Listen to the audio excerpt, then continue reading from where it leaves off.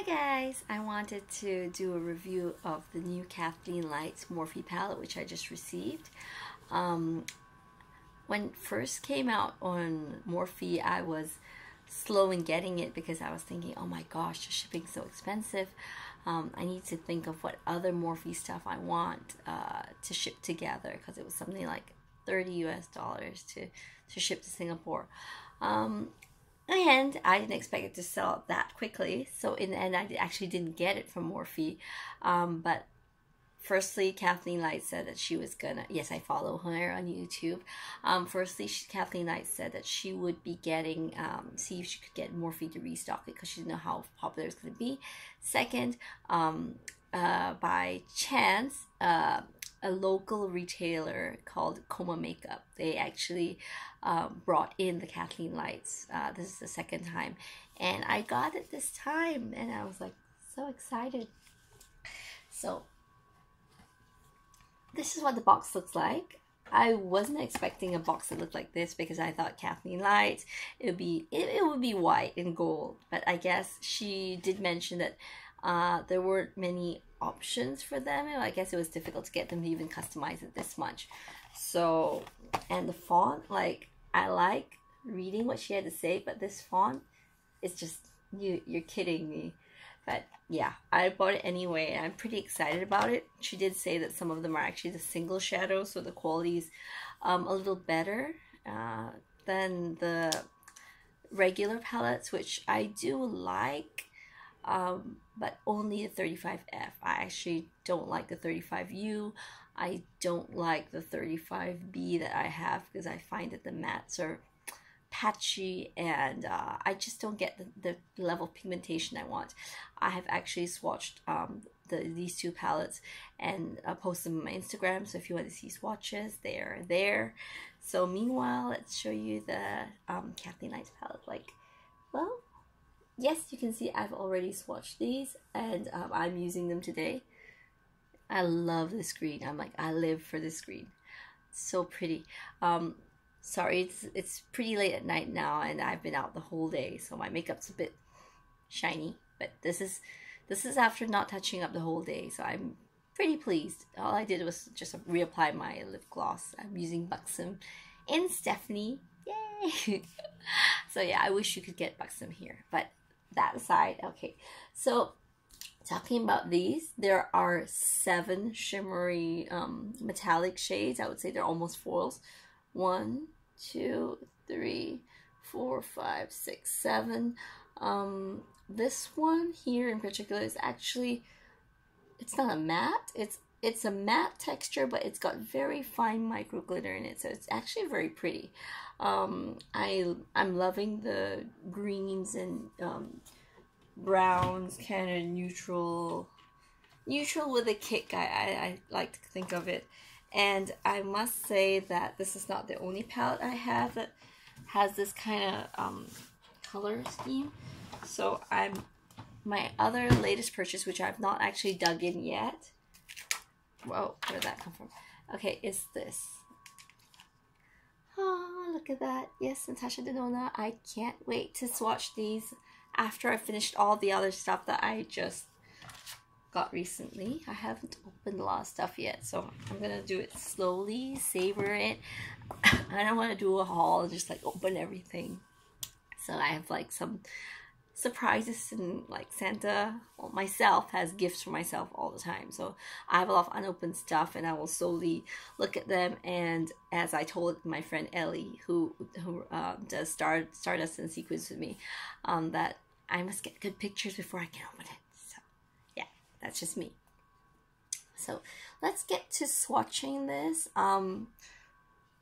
Again, for Morphe, I don't expect very much from the mattes. Even the mattes from the 35F were pretty patchy. I don't use them. I'll use my Kat Von D mattes or some other mattes with the frosty shades or metallic shades from 35F, and I think that works very well for me. I always use a primer because I tend to go out. I wear this to work, right? So I'm out of the house 12 to 14 hours, so my makeup needs to last that long. So I definitely use a primer for my eyeshadow, and it's usually the Too Faced primer. So having said that, I try all. I will do finger swatches on just bare skin, but I think you can get a similar effect to the finger swatches with the primer. And I also like to apply anything that's metallic or foiled with a finger anyway, because I find that the synthetic brushes, sometimes they pick up, sometimes they don't, and sometimes you get a lot of kick up because when the shades are pigmented and soft, which is like the Morphe ones or maybe the Tarte ones, you get a lot of kick up and it's annoying when you dip a brush in. It's like, oh. So yeah, fingers. I do my makeup in the bathroom, so I wash my hands constantly. So no, I'm not dipping dirty fingers onto my eyes. Like, no. So, let's, without further ado, let me get these swatched out for you guys. So I'll put them here. So the first shade I'm going to do is this gorgeous white gold color. Let's see. Oh, that is pretty. Like, so pretty. I like that. Okay, next one I'm going to do is this matte. It's a matte cream shade, very good for brow bone. Doesn't show up very much, but it would make a good base for any eyeshadow. Okay, I think I'll swatch them 2 by 2. Okay, so next one is another matte. You don't see very much here, but it's a very pretty, and actually these are better than the previous mattes. I think they're smoother, they go on better. They're not really patchy at all. And this one's a gorgeous copper color. Like, I think it's very pretty. Should I turn these down a bit so you can see better? Yeah, I think that's about it. So yeah, you can see that they are very pretty, quite pigmented. I won't say they're as pigmented as the 35F, but they're not bad actually. Okay, so the last color in the top row is this pretty bronze. Like, love this warm, beautiful bronze. I have no complaints actually with the first few shades. They're all very pretty. Next one I'm going to dip in is brown. It's just a nice, slightly cool brown. But you can see that, okay, this one's not so... Again, the mattes are not very pigmented. Like, yeah, it's there. You can probably build it up, but it's not very pigmented, which is, I guess, typical of what I expect from Morphe. The next color is this gorgeous metallic brown. It's actually really nice.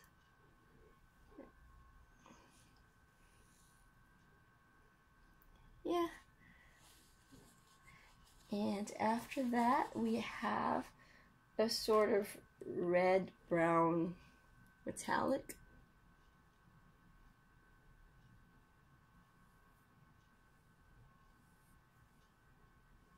Wow, you can't see that one very much at all. Like, okay, I don't think it's a problem with the eyeshadow, it's just my skin. You can't see very well, but yeah. Okay, next color I'll be swatching are 2 mattes. This reddish brown taupey, reddish taupey color. They're so light. They're pretty, but they're really light. And this metallic, actually no, it's not metallic. It's just a red sort of red brown. Now I expected this to be like a burgundy color. It's burgundy, but it's like berry toned, but it's not very pigmented, which is what I've been expecting. Like, given that the red browns that are trending right now are really rich, and this one's not rich at all. I mean, it's pretty. You can build it up again. Like, everything here kind of needs to be built up. It's very pretty, very soft. But I guess I would remember that this is Kathleen Lights, so she goes for pretty. She's very fair, so all of these would probably look really nice on fair skins. But on darker skins, I can see that a lot of them would just blend in and disappear. So okay, I ran out of space on this arm, so I will use my other arm and swatch the last row. I actually like this dark brown shade quite a bit. I think it's very gorgeous. Like, so pretty. It's a brown, but it's got an olive shift, an almost olive gold shift to it. I don't know. It's a brown with a gold. And this one, this is my favorite color of the lot. It's not as pigmented as I would like, but if you go over it, you can really build it up, and it is beautiful. I don't have any greens, emerald greens quite this shade, so I'm quite happy with it. The last three are all matte, so I'm gonna just swatch them all here and like show you guys. I'm not mad at these mattes. I mean, they are better than the ones in the 35F, I think, honestly. And I really like, I mean, this color is pretty common, and it's nice. It's very nice. But this mustardy yellow I've not seen before, and I think it's very pretty. I'm looking forward to see how to incorporate this. Again, a black. I am probably one of the few people who never use black. I'd rather use a darker brown or darker red or darker purple to build up the color, but I don't know, I just never reach for the blacks. But I know that a lot of people do, and blacks are very good for when you're trying to smoke out a look.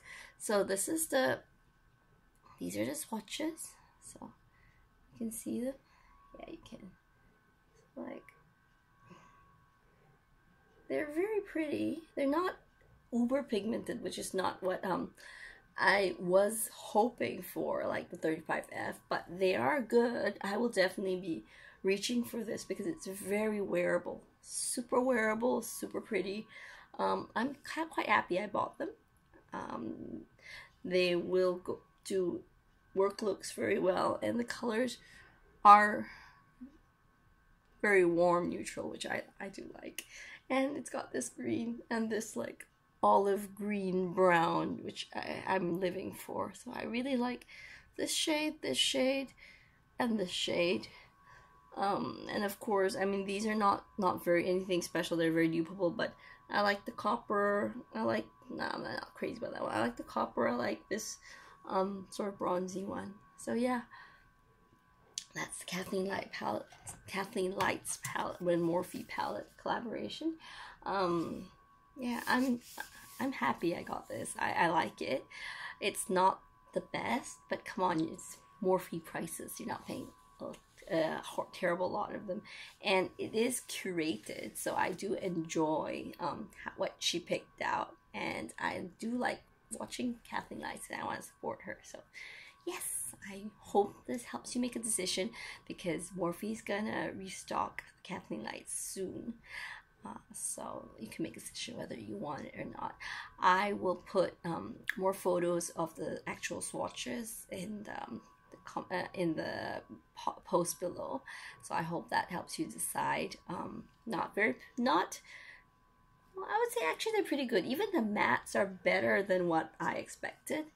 Not crazy pigmented, but having said that, when you're putting like darker mattes here, you don't want it to be so pigmented that once you put it there, you'll have to like work really hard to blend it out. So I found that when I use these, they're not very dark, yes, but you can build them up, and they're actually pretty easy to work with. So yeah, it's a decent palette, and very pretty shades. And maybe I'm biased because I just got this like almost at the same time, so I'm like, yes, green brown. It's something new, because I've been buying like a lot of neutrals, and either I buy neutrals, basically warm neutrals, or the burgundy sort of palettes, or I buy the rainbow bright ones, so like the Juvia's Place Masquerade, the Urban Decay Spectrum, the Urban Decay Alice in Wonderland. Yeah, very colorful. So yeah, I'm glad to talk to you tonight, and I hope you have a great evening. Nice seeing you. Bye.